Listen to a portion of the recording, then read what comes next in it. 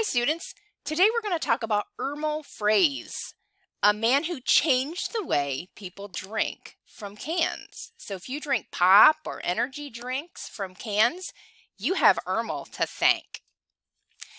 Ermal Fraze. Ernie Fraze was born in 1913 in Indiana.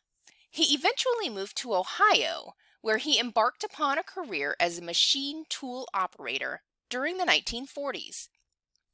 In 1949, he formed his own machine tool business, the Dayton Reliable Tool Company in Dayton, Ohio. This firm manufactured tools and machinery for various industries. Among Fraze's clients were General Electric, Ford, Chrysler, and the National Aeronautics and Space Administration, which is NASA.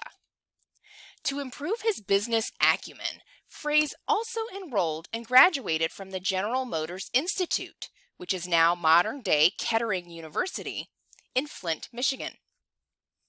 In 1959, Fraze decided to invent an improved beverage can.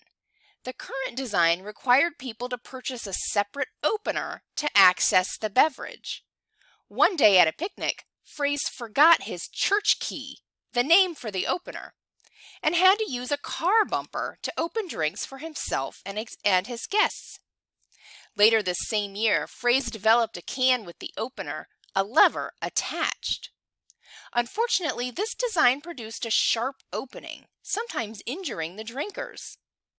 Soon thereafter, Fraze developed a can known as the pull-top can, where the user only had to pull a removable tab to access the drink.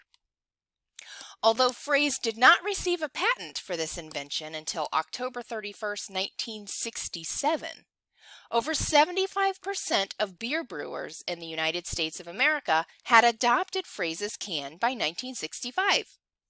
The first company to utilize Fraze's design was the Pittsburgh Brewing Company in Pittsburgh, Pennsylvania. Fraze's pull-top can proved to be a major improvement in beverage packaging, allowing drinkers quick and easy access to their drink. Unfortunately, pull-top cans increased litter in the United States, as many users simply threw the tab onto the ground. Other drinkers injured themselves by placing the tab inside of the can and then swallowing or cutting themselves on the tab when they drank. To solve these issues, in 1977, Fraze patented the first push-in and fold-back tab. This is what we use today. This tab remained attached to the can and it is the principal design still used on canned beverages today. By 1980, Fraze's new tab design and machinery to manufacture the can was earning the Dayton Reliable Tool Company, known by this time as the Dayton Reliable Tool and Manufacturing Company, Inc., over $500 million per year. Fraze died from a brain tumor in 1989.